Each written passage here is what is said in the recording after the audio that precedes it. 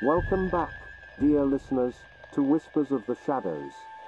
Our investigators are about to descend even deeper into the heart of darkness, where the horrors that await them are beyond imagining.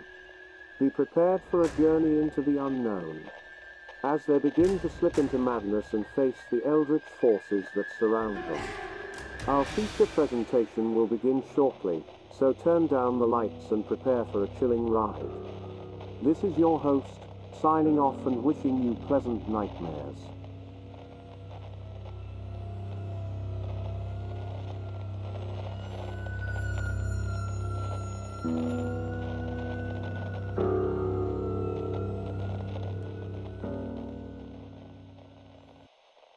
Will the investigators continue down their path of danger, or will they make a deal with the Elder One? Only time will tell. The investigators stood in silence, contemplating their next move. They knew that the creatures they were facing were powerful and dangerous, and that they were in over their heads. But they also knew that they couldn't let the creatures continue their reign of terror.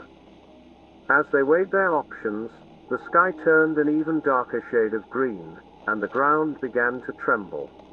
They knew that they had no time to waste. They turned to the Elder One and made their decision. "We will make the sacrifice," one of the investigators said. "But you must help us defeat these creatures. They threaten the safety of not just this town, but the entire world." The Elder One nodded its head, its eyes gleaming with a dark light. "Very well," it said. "I will help you, but you must be prepared for the consequences. The sacrifice must be made, and there will be no turning back." The investigators nodded their agreement, and the Elder One led them to an ancient temple hidden deep within the woods. The temple was old and decrepit, but it was clear that it had once been a place of great power. The Elder One instructed the investigators to perform a ritual that would summon the sacrifice. It was a complicated and dangerous process, and they knew that there was a chance that it could go horribly wrong. But they had no choice. They needed the sacrifice to summon the power that would help them defeat the creatures. As they performed the ritual, the sky grew darker, and the wind howled through the trees. They could hear the creatures in the distance, their unearthly cries echoing through the night. And then, suddenly, the sacrifice appeared. It was a young woman, barely more than a teenager, and she looked terrified. The investigators hesitated, their hearts heavy with guilt. But they knew that they had no choice. They had made their decision, and they had to see it through. They performed the sacrifice, and the Elder One began to chant. The air grew thick with a dark energy, and the creatures in the distance began to retreat. The investigators knew that they had succeeded. But at what cost? They had sacrificed a young woman's life for their cause, and they couldn't help but feel a sense of overwhelming guilt. As they left the temple, they knew that they had made a terrible choice. But they also knew that they had no choice. The creatures had been defeated, and the town of Arkham was safe once again. The investigators returned to the town of Arkham, their minds still reeling from the events of the past few days.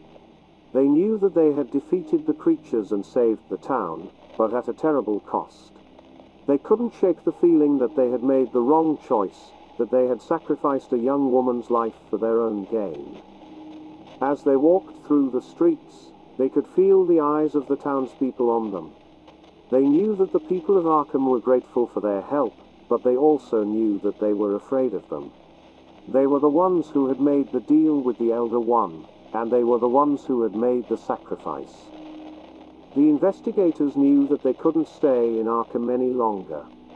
They had to leave, to escape the guilt and the shame that hung over them. They packed their bags and prepared to leave, but before they could go, they received a message. It was a message from the Elder One. It demanded that they return to the temple and perform another sacrifice, this time of their own choosing. The investigators were horrified. They had thought that their deal with the Elder One was over, but it seemed that they were wrong. They knew that they had to go back, that they had no choice but to face the consequences of their actions. They returned to the temple, their hearts heavy with dread. The Elder One was waiting for them, its eyes gleaming with a dark light. "You have fulfilled your end of the bargain," it said. "But there is still one more sacrifice to be made. One of you must offer yourself up to me in exchange for the power that I have given you." The investigators looked at each other, their faces pale with fear. They knew that they had no choice. They had made a deal with the devil, and now they had to pay the price. And with that, the second chapter of the story ends.